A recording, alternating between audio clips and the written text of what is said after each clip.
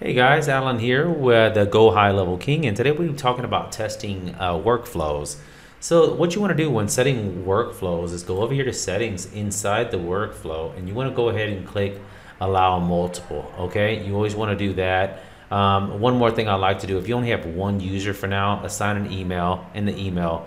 The person in the email here, it's always good to do. Okay, you want to set it for publish and make sure that you're only going to be using it for that one person. Okay, so we're going to go back to actions, and then I'm going to go ahead and come back over here to our test user, and I'm going to take the way it's fired off is through a tag that's added. So save that. I'm going to add the tag again.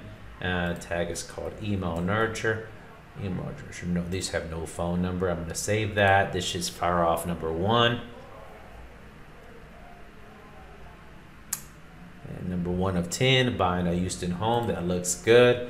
We're going to look at the history real quick. And so it executed, and now it's at step 2. Let's go over here. We should see him assigned to user, assigned to Yvonne Smith, the email sent out, and then the wait. And then the wait is for next 1 day. Let's cancel that. We want to move him along to the next step now. Because the reason why is we want to test each one of these steps. I'm going to go 1, test again, move all.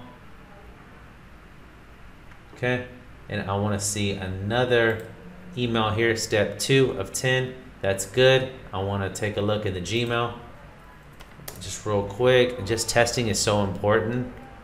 Check out the new registration. We got a new client already. Boop, ba-doop, ba-doop, good. There, and then I'm going to come over here, test the software. Step 2 of the buying process.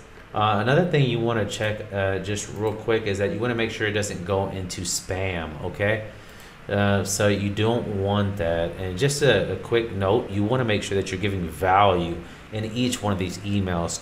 Don't ask for the call of action or sale immediately. You need to be giving value in every single one of these emails. Okay, and this looks good. We'll go back and look here. We're gonna go back and we're gonna go to the status. Waiting for time. Let's wait. Let's go ahead and skip over. And I want to see another one come through. I want to go back. There, I think it skipped over one. I don't know. Oh, that's the old one. I'm sorry. There goes step 3. Okay, that's that. I want to see step 3. Don't make snapshots and suggestions. A couple little side notes here. In these email sequences, you need to have a trigger link. You need to have a trigger link that when the customer or the client, when the customer receives this email and they click it, I want to be able to track that link so I can fire off another workflow based on that link. I see a lot of my own personal clients that I do their marketing for them for Go High Level. They don't do that, and so they're not tracking. They're not making totally efficiency. And then we talk about that in another video about adding a database on the back end and giving that information and trap information about what that user is doing on their website. So all this stuff goes together, and then we feed it through custom values. But I don't want to blow your mind through that just yet. We're going to go here and just test another one, waiting for another one. And is that, what is it here? It's the number 4. Did it go?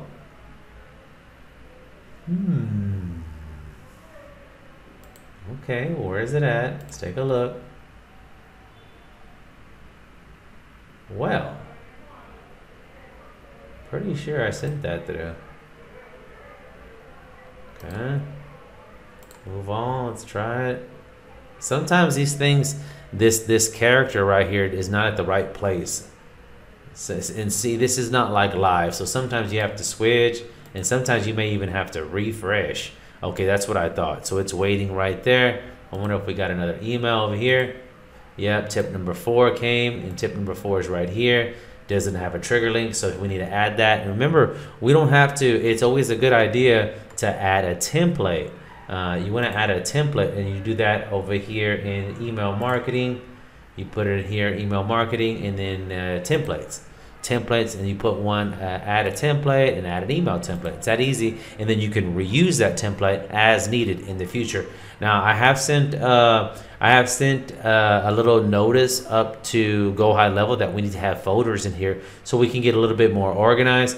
But if you're not, you need to stay organized yourself, and these need to be named something that helps you stay organized. So some kind of, this is the naming convention that you need to come up with for now to stay organized, because in one of my clients I have about 100 different ones. It's hard.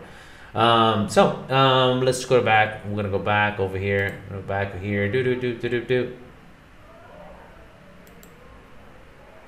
Here. And this seems to be really working well. I'm not going to hold you up and tell you and go through each step, but I will go through each step until I'm at the end. And looking at this, you need to add another, just looking at this at the end, you need to add another contact tag. And this tag is not going to be in here because we need to add it. We need to add it. And the way you do that is come over here to workflows. Sorry, go back. Go over here to settings to that account. You need to come over here to tags.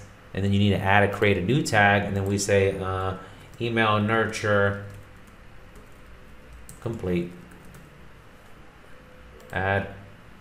Okay, then you come back over here, and now you're gonna have to we're gonna have to refresh this, because the way it's set up, it goes and fetches the data every time on refresh. So if you don't see your tag, you need to refresh on that page. I see a lot of our own in-house programmers having some problems with that, and how to just refresh the page because you just added it, it's not there. So you should come over here, you scroll down, you added a tag, or you didn't save that, so it's okay. Add a tag, and that tag is called email nurture complete, and email nurture complete, and you can see it right there. And I want to save that and save this right here. And of course, the reason why you want to do that is because on that tag, you want to go ahead and have another chain of events in the future, that when the email nurture is completed, I want to fire another one. There may be another a journey that's maybe not so intensive. So this is every day he's getting, so we're going to switch to a 1-year program or a 6-month program where he gets one every 2 weeks or every month or something like that. Or we may even do another script that adds him to a subscription, something like that. But we want to be able to do another chain of events. So tag, tag, tag. Don't ever think you're over tagging. You need to stay organized like that. So those are my few tips for the day. I hope you enjoyed it. If you did, hit the thumbs up, and I'll see you in the next video. I'm on GoHighlevel King on YouTube, and I'm happy to be here. I'll see you in the next one.